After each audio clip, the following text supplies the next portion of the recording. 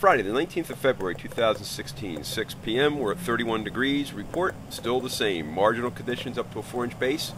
Forecast, well, if it all comes together what it's looking like, we could have a very promising upcoming week, but we'll have to wait and see what happens.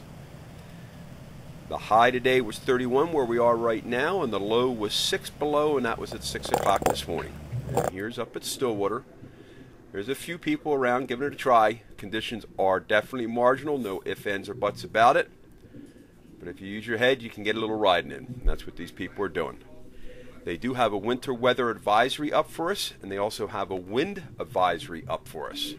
And you can see the wind was whipping pretty good here up at Stillwater, and the next clip is up at the Information Center. I had it on motion detection for probably about 10 minutes, 15 minutes, see if I could catch some sleds going through, but nobody went through, so we just got the wind whipping around. So, don't know what else to tell you. We're waiting for snow. Hopefully we'll get it.